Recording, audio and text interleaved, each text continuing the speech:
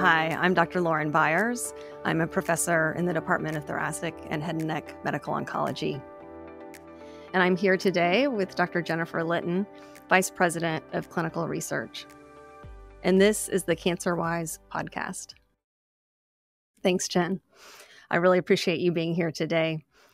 And we've been friends for so long. This is so fun to do this podcast together. It really is. I mean, it's great to be back together. And I was going to talk a little bit about a phone call that I got from you a few years ago.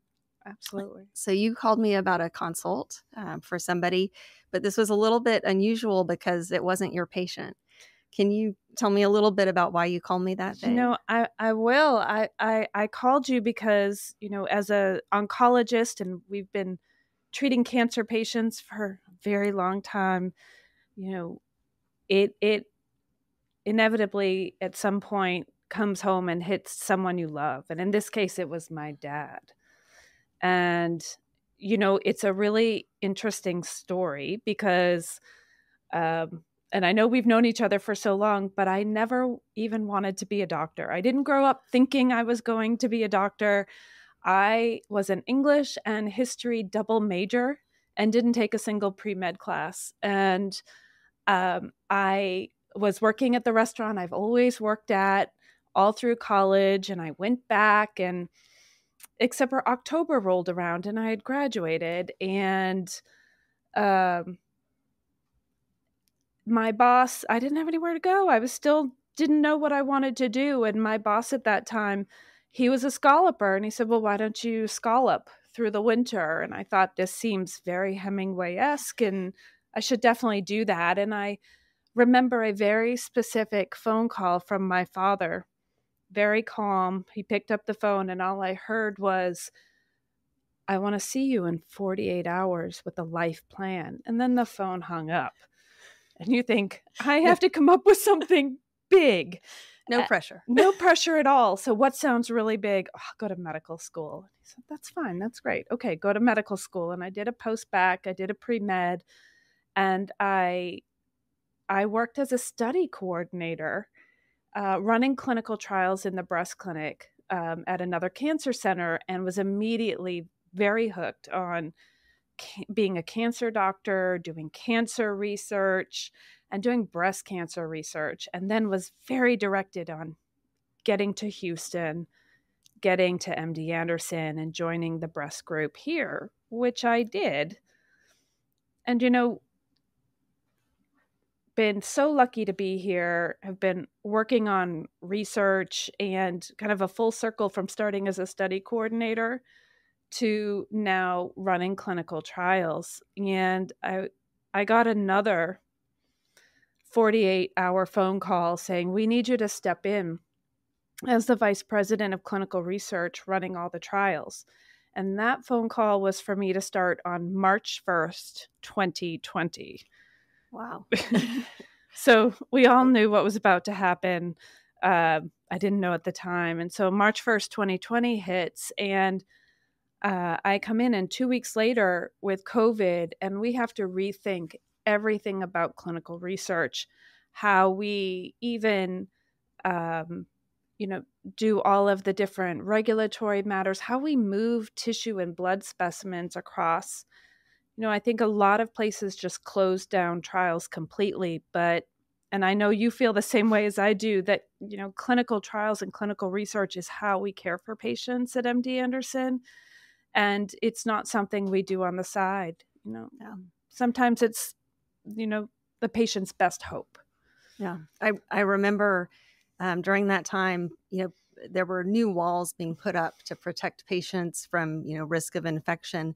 But I also remember there was a scientist in our group who was really adamant that we included a pass-through window for the samples, so that even though the people in, the clinical side were being, kind of limited in terms of not having a lot of people come across, into where the patients were, but the samples and the research could still continue. And I just thought that was so amazing to see how people pulled together to keep that going. Absolutely. I mean, I think we're one of the cancer centers. We kept 98% of our trials open when most places weren't able to do that. And that's because everyone from, every part of MD Anderson just really dug in to get this done, because we know how important it is for our patients. But little did I know how important that would be for my own dad. I around November of that year, he'd had a cough and it just wouldn't stop. And he got diagnosed with stage 3 lung cancer. And I think that's exactly when I called you. I did a full phone a friend and talked about, his diagnosis and that, what should we do?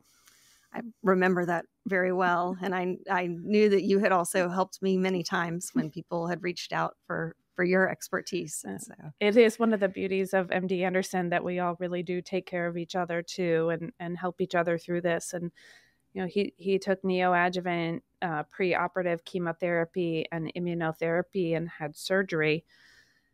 And he was doing well. He had some side effects from the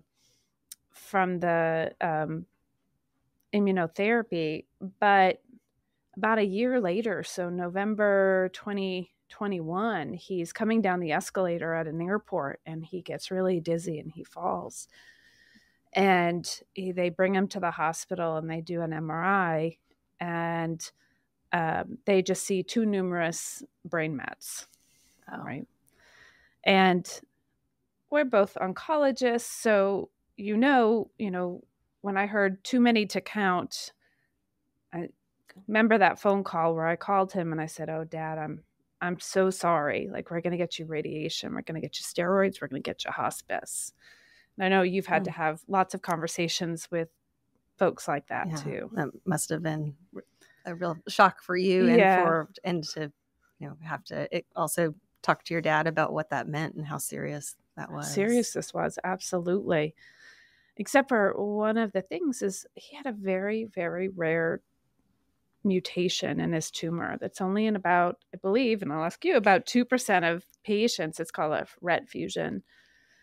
And he ended up not getting radiation. He ended up taking a pill, and the pill had just gotten emergency use authorization based on a trial led here at MD Anderson, and for which we kept open in March of 2020 to help get that data. And I know this has been big in lung cancer. Wow. No, that's incredible. And it is. I mean, this is the 20th anniversary of the very first of its type in terms of having pill treatments to be able to treat lung cancers. And since then, the research has been so critical. And I tell many of my patients who I see now, I said, you may be benefiting from a treatment that isn't even approved yet, but that either as part of a clinical trial or something that gets approved, during the time that you're, receiving cancer care, because really the pace of progress because of research and, the patients who participate in that has really changed, what we can offer and how we can personalize treatments for each person. Are you getting genomic testing, so looking at DNA changes now in most of your patients with metastatic cancer, and maybe some in the early stage too? Yeah, it's been really interesting recently. So we definitely are getting these types of biomarkers and testing for the different gene alterations in basically all of our patients. Initially, for several years, it was really the patients who had the most advanced lung cancers where these were approved.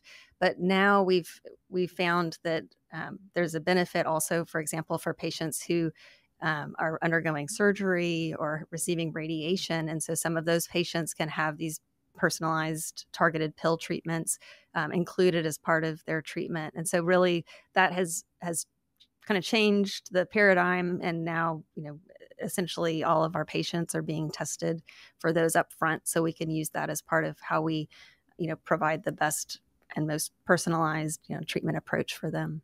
So for a lot of you on this podcast, you might not know, but Dr. Byers has been, not only an amazing clinician, but has done so much discovery in the lab and really identifying new targets that might have been common in other cancers, but hadn't been exploited yet in lung. And maybe could you just say a couple words about what you're excited about working on these days?